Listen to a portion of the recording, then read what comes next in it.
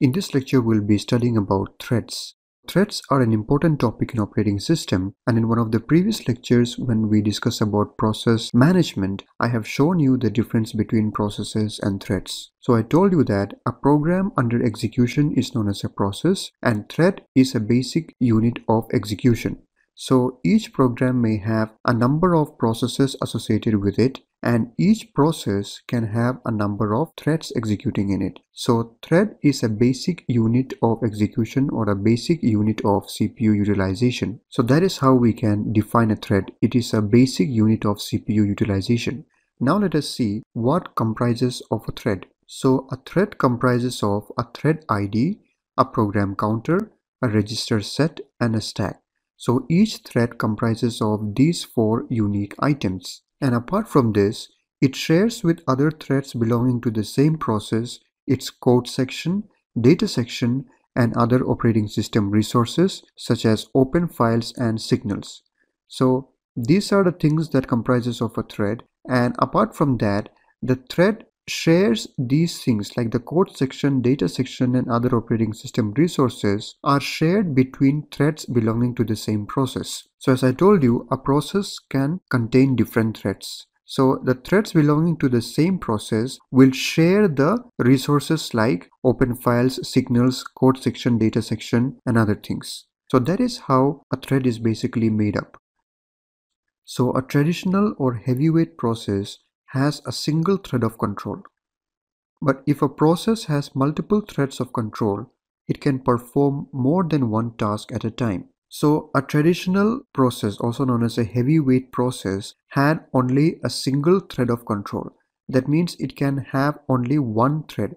But this is not a very efficient system. But if a process is having more than one thread, then each thread will be assigned a different task. And hence that process can perform more than one task at a time because it is having multiple threads and multiple threads will be performing multiple actions. So there we see how threads becomes useful and how using threads makes the system much more efficient. So here let us try to understand the concept of threads using these two diagrams. So here in the first diagram, it is a single threaded process which we refer to as a traditional or a heavyweight process over here. So here we are having only a single thread. So this whole block is considered as a process and this process contains only one thread. And this is the code section, the data section, the files, the registers and the stack belonging to this process. So there is only one thread. That means this process can perform only one task at a time. But in contrast to this, here we have another diagram showing a multi-threaded process. So here this whole block represents a multi-threaded process. So it is a single process and it is having multiple threads over here. So if you see, there are 3 threads in this process and each of these threads, they have their own stack and registers. So all these 3 threads, they have their own stack and registers. And if you see on top, the code section, the data section and the files belonging to this process are shared by these 3 threads. And each thread, they have their own stacks and registers. So this is a diagram of a multi-threaded process. So in this case, this process can perform multiple tasks at a time, because each thread will be performing a different task and hence multiple tasks can be performed at a time by the help of this multi-threaded process. So from that itself, we must have understood that it is much more efficient as compared to the single-threaded process and it will make our computation faster and more efficient. So in most of the systems that we use today, we follow the system of multi-threaded processes. It will be good if we can visually see how it works in our system in order to understand how processes are there and how threads are associated with the processes. So here I have a small software called Process Threads View, which helps us to see the processes and the threads running in our system. So if I click here, I can see the processes running in my system. So I have opened the Chromium browser in my system. So here I can see the chrome.exe processes which are running in my system. So there are quite a few number of chrome.exe processes running in the system. Now if I want to see the thread associated with it, I will just click on it and here the details about the thread is populated. So there are this many number of threads associated with that single chrome.exe process that was running. So as I told you, the thread comprises of a thread ID. So these are the IDs of the thread which identifies those threads uniquely. And then these are the context switches and the last context switches that happened. So we have discussed about context switches in one of the previous lectures, and here there are so many informations about the thread that we have selected.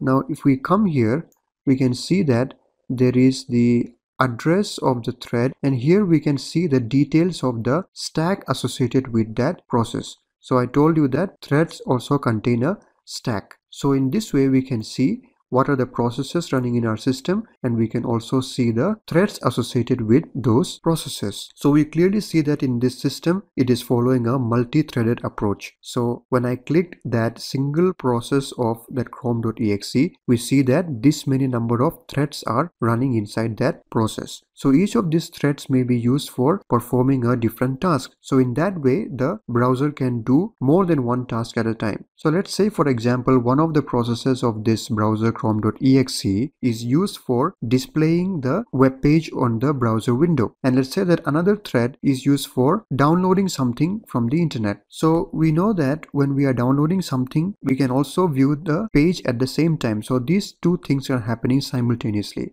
That is possible because we are having multiple threads. One thread is taking care of displaying and the other thread is taking care of downloading. So if we were having only a single threaded process, then while the downloading was happening, the page could not be displayed, or while the page is being displayed, the download will not happen.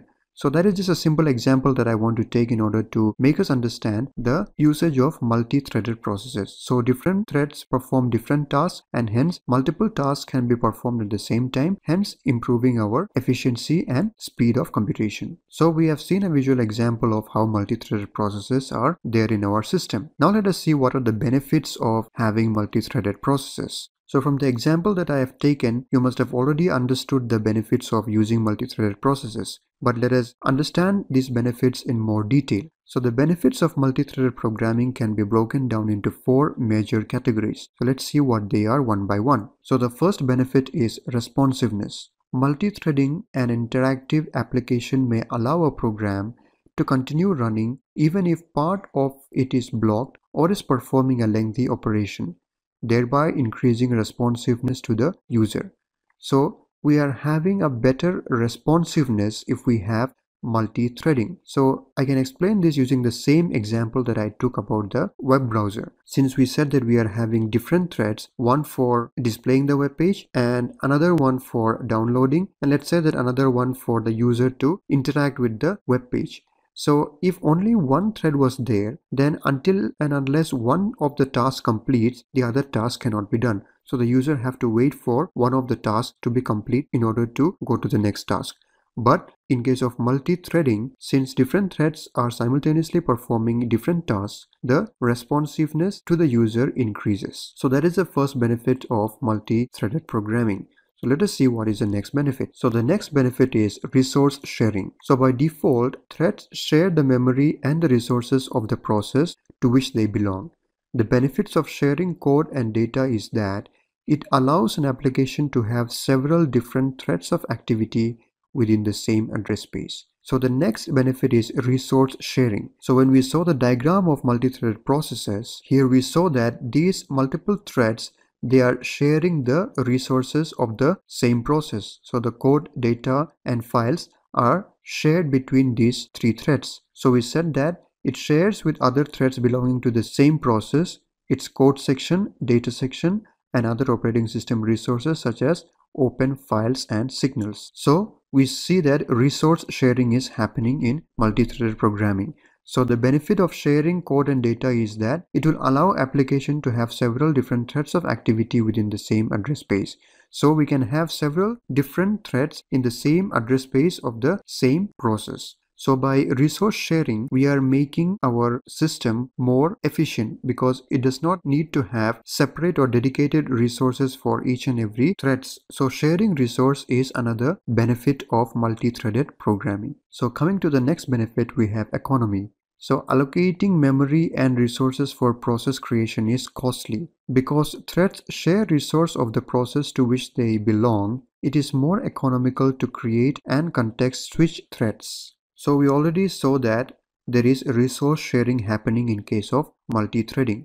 So if there was no multi-threading, then we will need to have a separate process for each and every task that has to be performed. And allocating memory and resources for the processes is costly because each process will need to have its dedicated resources and memory which it may not be able to share with other processes. But in threads, as they are able to share the resource of the processes to which they belong, it is more economical to create and switch between threads because we don't need to have those dedicated resources. They are able to share and hence it is economic. So this economy, it comes from this resource sharing. Now moving on, the next and the last benefit that we have is utilization of multiprocessor architectures. The benefit of multi-threading can be greatly increased in a multiprocessor architecture, where threads may be running in parallel on different processors.